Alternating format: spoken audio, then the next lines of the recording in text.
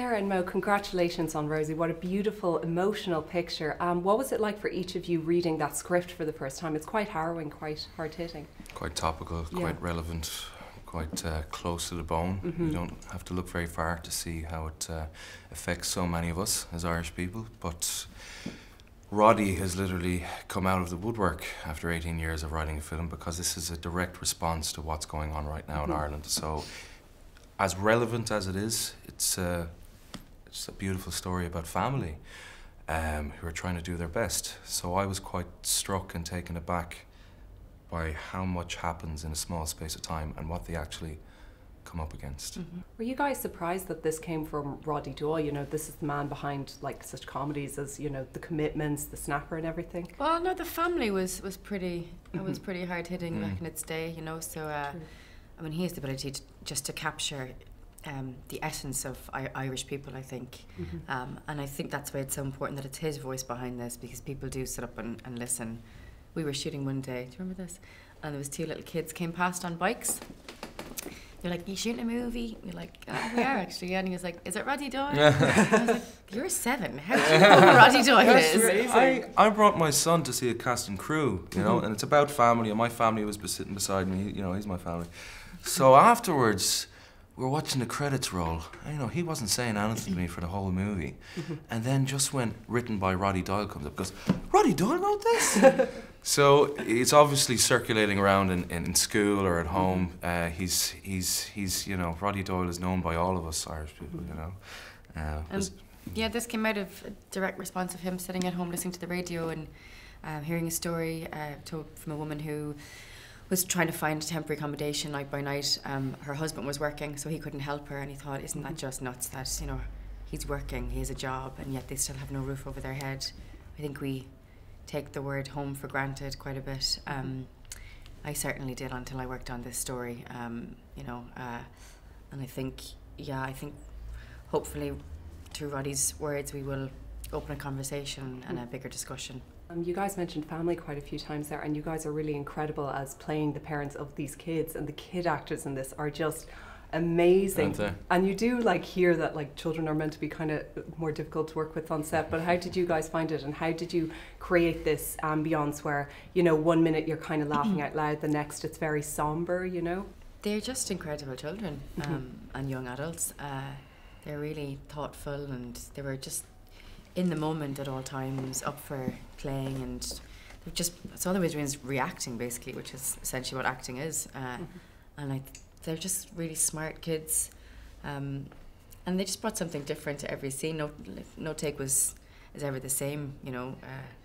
Yeah, they're great. It was exciting for them every day as well, you know, their first film, and we really did actually feel like a family, because we're in such small quarters in the car or in the hotel, and we got to know their families, and we got to know, you know, their mum and dads very well, and we played a lot of games for about a week in rehearsals, and they're all such great characters.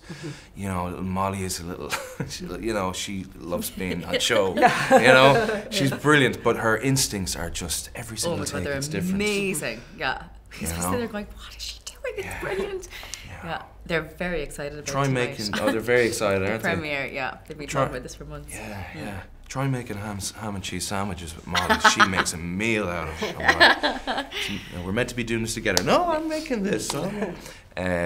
But yeah, every take they would do would be different. And Paddy had such a way, because Paddy's a family man, and Paddy has this kind of gentleness about him with the kids, and that really helped. So they really trusted Paddy, as did we.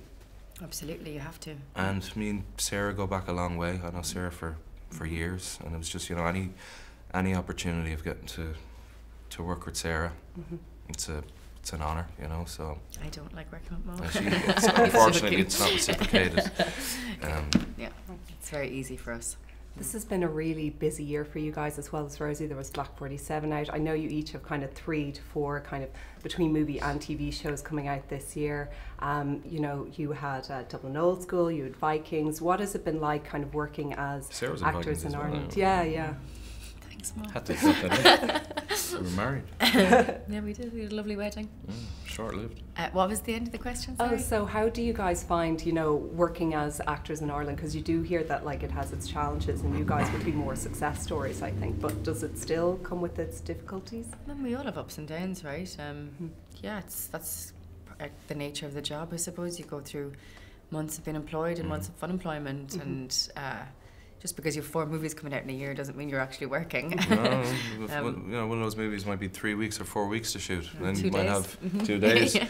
You know, we've both known what it's like to be out of work. Yeah. We both went to the same college. We've been doing well by Irish standards, but I mean, we know what it's like. It's not always work.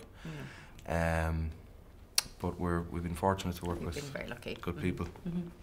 Aside from Rosie, it has been amazing seeing the success of Black 47, you know, across the €1 million mark at the Irish box office, which is incredible for a domestic movie. What's it been like for you guys seeing it, you know, go on to be so successful? Have you been taken aback by it at all?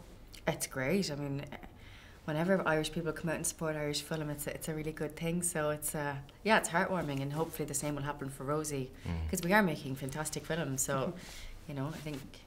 Yeah. Well, I find more of that. I find it it's a coincidence because they're both about 2 totally separate crises, which are some way linked and some way similar. And Irish people, all they had to read on the posters was famine, epic, and it's the first time it's been told in 170 years, and people flock to the theatres because they really, really want to see themselves authentically told, you know, on screen. So no, it's great. I hope it's the first of many. It's been brilliant to see, and I hope that everyone goes and sees Rosie as well. My very last question for you guys is, what do you hope audiences will take away when they see it? I think to shift judgment. We're very quick to judge people in these situations when really it could happen to anybody. This is a good family. They work hard. They don't drink. They don't smoke. And they're in a really awful situation through no fault of their own. It's happening to thousands of families across Ireland.